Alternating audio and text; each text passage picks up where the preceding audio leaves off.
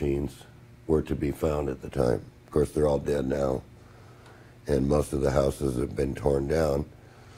And anyway, the Lockridge device was very unique in that it had one pole piece here, one pole piece here, one pole piece here, and one pole piece here, which made it a 4-pole motor. But 2 of these pole pieces were generators, and the other 2 were motors. So this is a motor, and this is the gen. Now, something very interesting here, because this was a North Pole, and this was a North Pole, and this was a South Pole, and this was a South Pole. Well, you see, it's not 6 poles, it's 4 poles. So, in between these portions of the poles, very conveniently, if this case went backwards like this, a slot was cut to divide the case in 4 places.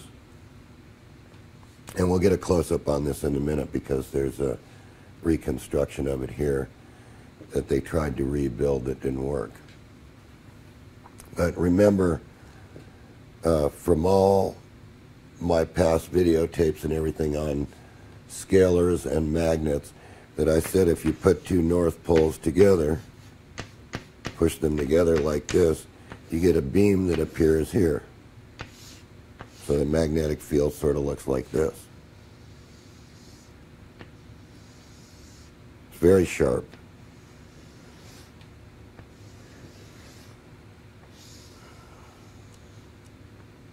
And this is actually very detailed. But that's basically what the beam looks like. And it's north here and north here. And it's a pinpoint beam, because normally the North Pole, the magnetic field goes like this.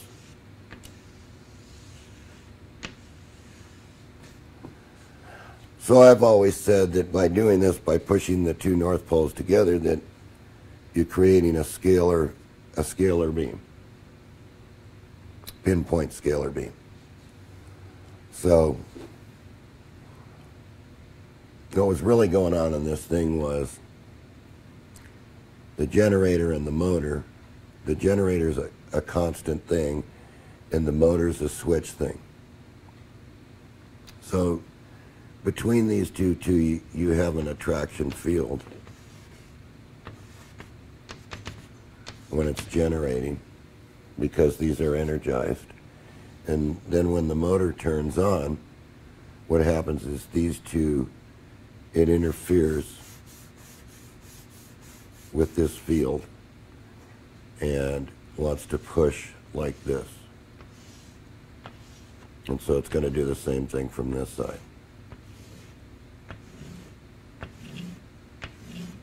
So what you have there, and then by splitting the case, you have 2 norths, north here and a north here.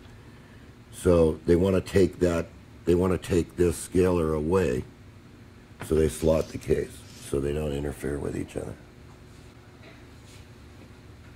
But anyway, that's just a little explanation on the scientific end of the Lockridge device, and basically what was going on in the functioning of it, and what's going on with these in this case, electromagnetic beams, not permanent magnet beams.